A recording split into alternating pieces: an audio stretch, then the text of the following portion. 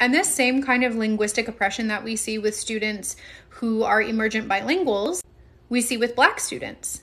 I cannot tell you how many times I have seen educators, primarily white educators, do things like call out the way Black students pronounce words. For example, the word ask, saying axe.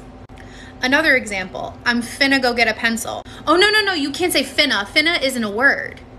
Finna isn't a word. It's I'm going to go get a pencil.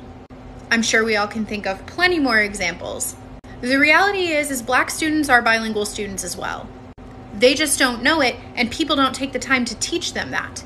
African American Vernacular English is a language with its own rules and system, just as Standard English is.